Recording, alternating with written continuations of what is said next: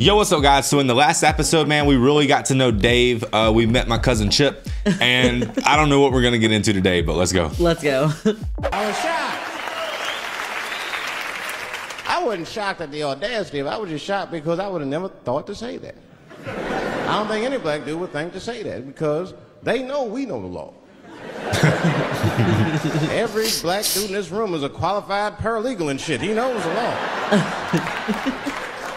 I mean, if one of us even start to do something wrong, an old black man would pop out of nowhere. Nigga, don't do that. That's 5 to 10. Watch out. That's funny.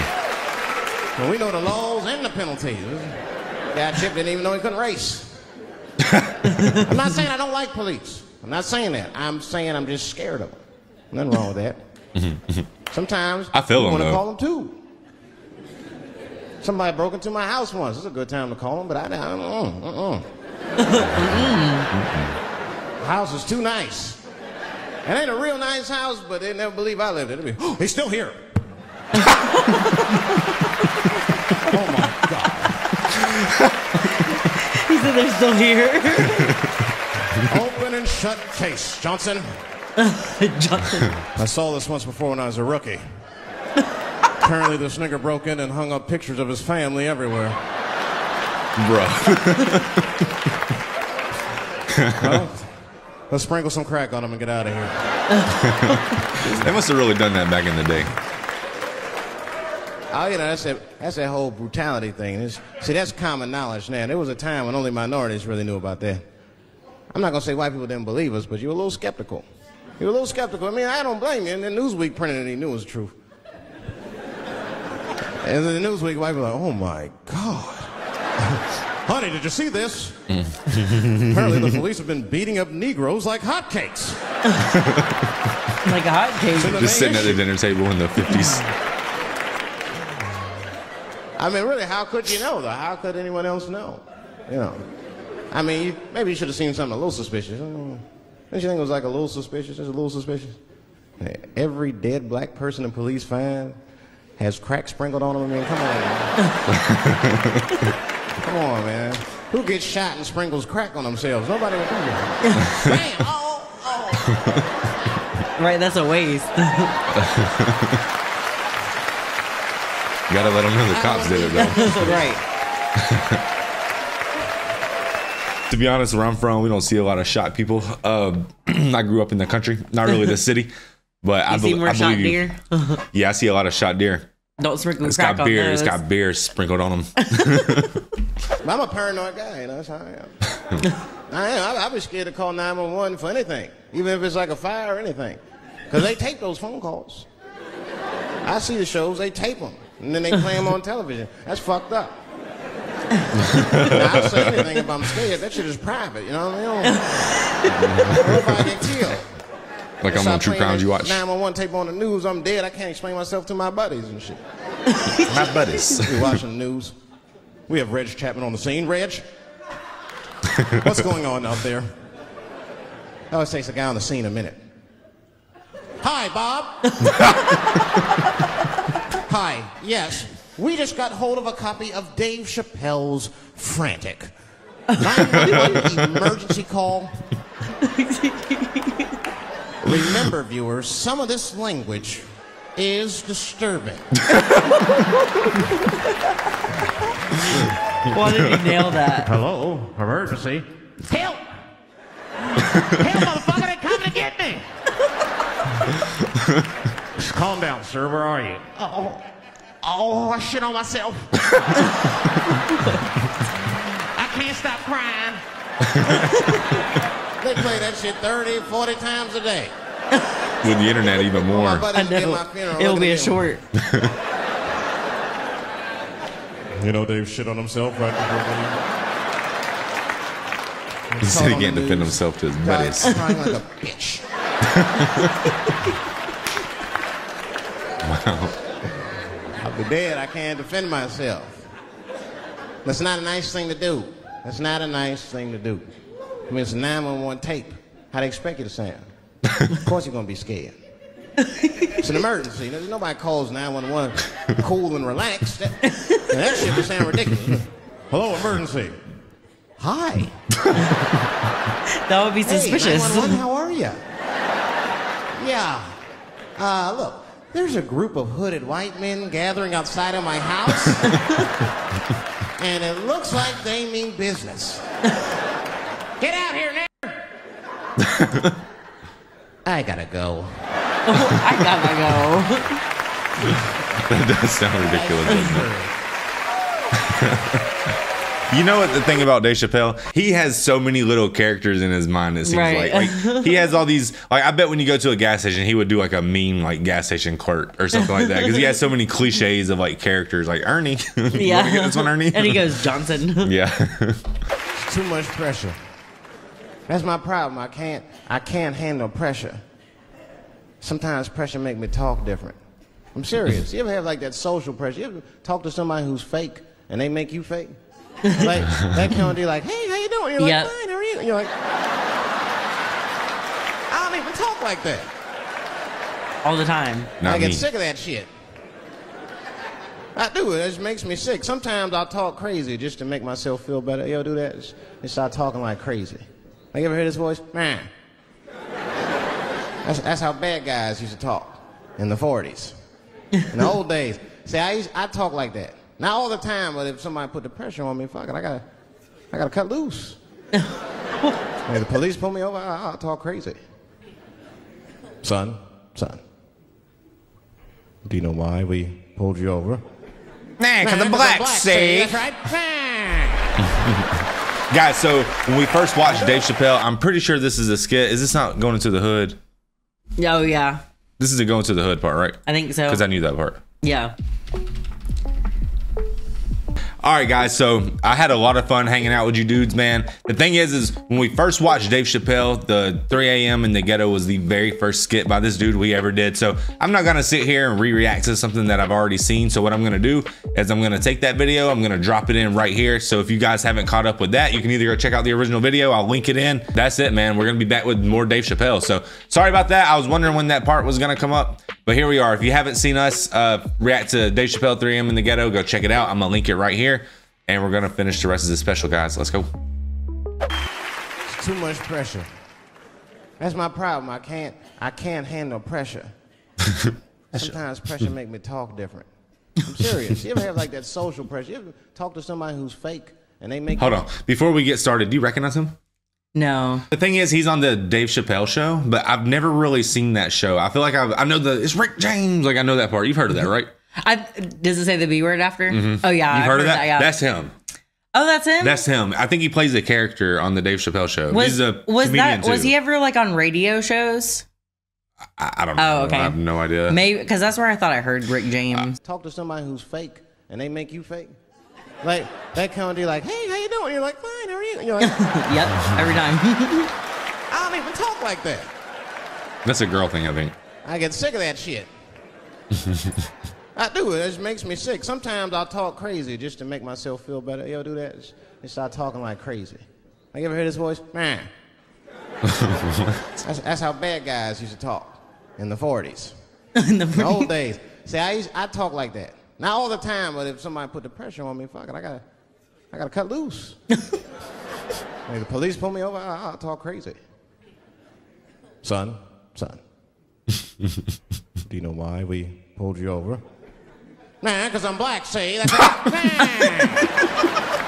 I was wondering where he was going with that. Me too. I'll be like, It's not illegal to talk like that. How do they know I don't talk like that every day? Stop talking like that. Stop talking like white copper. Nah. That's how I talk, see? Sounds like a cartoon character or something. You got to make life interesting like that because the shit is flimsy. Life is flimsy. You think you're going to live forever. You ain't not going to live forever. It's dangerous out here. We know what's going on. I travel now. You know, I used to think D.C. had the roughest ghettos in the country. Nah, nigga. I have seen some shit now. Oh, there's some I wonder what he's gonna say. areas outside of D.C. Yeah, everybody should go to the ghetto. I was taken to the ghetto one time. That's the worst. When you get taken and you're not expecting to go. Usually you want to know when you're going to the ghetto. Like, I'm going to see some wild shit. I got to prepare myself. I'm going to see something crazy. When you're taken, it's different. I had a limousine driver. It was after a show. It was late at night. It was like 3 in the morning. I had a limousine driver. He was a nice guy talking to me and shit. Oh, hey, where you from, dog? DC? Word? That's a rough city, man. And his cell phone started ringing. Hold on 1 second. Hello? Oh, what's up, nigga? What? What the fuck? Slow down. What? What the fuck? No! No! No! Fuck that, nigga. Fuck it. I'm on my way. Like he was like a real cool driver. I know, and then he Flipped that home. Hey, Oh my gosh. I gotta make a stop. Have you ever been taken to the ghetto before? well, I did have to pick up one of my employees before. It was just a really tough spot. Oh man. One time when I was a kid, bro, I was like, how old was I? Like 16 at the time. I was working at this old country cooking spot. It was my first job. And I dropped this dude off that I worked with. And next thing you know, I'm taking some dudes to the bank. It's crazy. It was a good time. Real quick. But I knew I was At going 3 that night. o'clock in the morning. I didn't know he was taking me to the ghetto at first. I started looking out the window. I was like, what the fuck? It's gun store, liquor store, gun store. Where the fuck you taking me? This don't look good. He didn't say shit. He just pulled up in front of an old rickety building that looked like a project. Now, I'd never been there before. I'm not sure if it was a project, but it certainly had all the familiar symptoms of a project. A fucking crackhead ran this way. That's how you say running. Right. And then another one jumped out a tree and shit. Like a cartoon. The driver said, I'll be right back. And left me. Took the keys with him and just left me. At 3 o'clock in the morning, in front of a project, in a fucking limousine. This was not good. Oh man. I was like, man, I gotta look around and see if I can see some landmarks and figure out where I'm at. Might have to escape on foot. Now, this is when I knew I was in a bad neighborhood. You only see this in the worst neighborhoods. Remember, it's 3 o'clock in the morning. It's 3 o'clock in the morning. I look out the window. It was a fucking baby standing on a corner. Bruh. A baby. A baby standing on the corner at 3 o'clock in the morning in the ghetto? Oh my God, what's he doing? Oh, no. Maybe he's lost? Huh.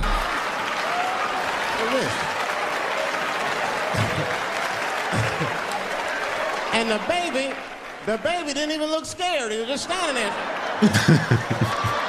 Wondering why you're there, probably. Looking like you just got done eating. Like a toddler would, you know? I mean, it made me sad. It made me sad, really. You know what I mean? Because I wanted to help the baby. I was like, I don't trust you either. I'm sorry. Click. It's a bait baby in the hood trick. The old baby on the corner trick, eh? Yeah, just like that. Not gonna fall for that shit.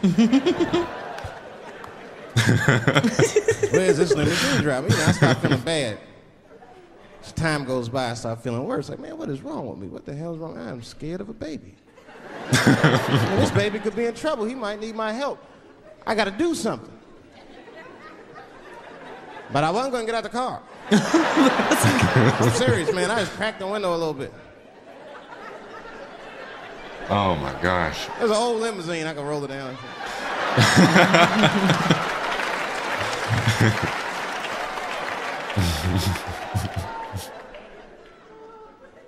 Hey, baby. Baby, go home, man. It's 3 o'clock in the morning. What the fuck are you doing up? He's cussing at the baby. The baby said, I'm selling weed, nigga. I said, oh. It's on a baby. I wasn't expecting that.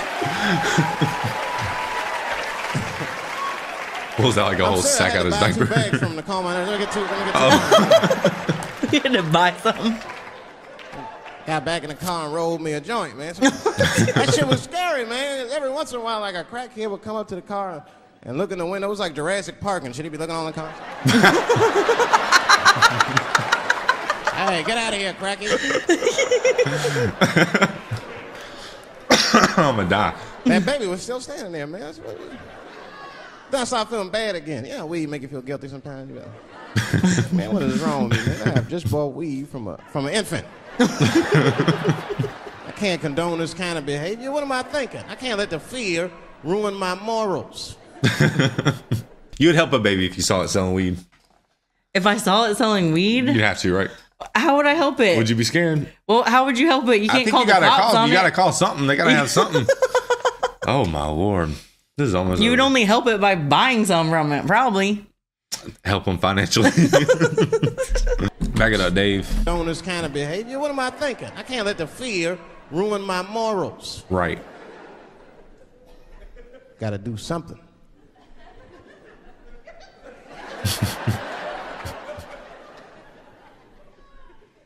Hey, baby.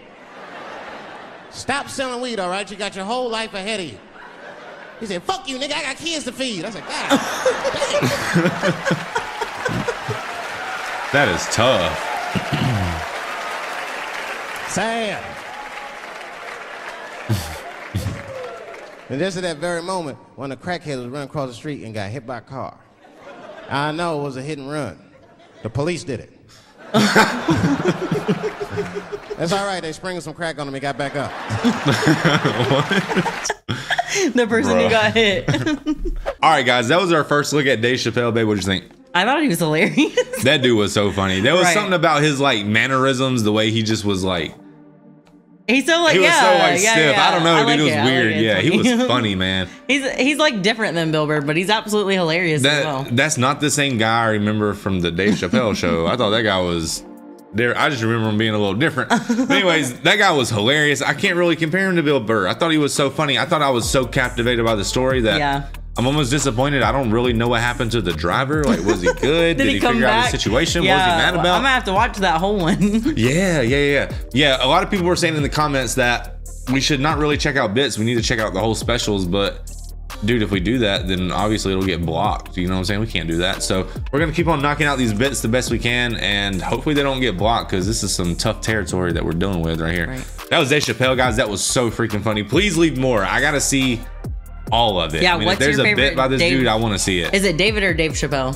Dave Chappelle. Dave Chappelle. What's your favorite Dave Chappelle thing? And I say it, and I said it in the last video, man. And I think I said it in this intro too. Let us know if there's any documentaries or anything, because we're reacting to these guys. You know, I know they give their heart and their souls into being the best comedians they can be, and I know a lot of hard work goes into it. So I would appreciate these bits more if I understood who they were as people. If there's any documentaries or any pieces like that that you guys think we should watch before we go deeper into their comedy, because you know, at the end of the day, like, a comedy is an expression of who you are, right? So Right. I'd like to know more about these guys, basically. So if you had any fun, man, like, comment, subscribe, hit us up on the next video. Appreciate it. Peace.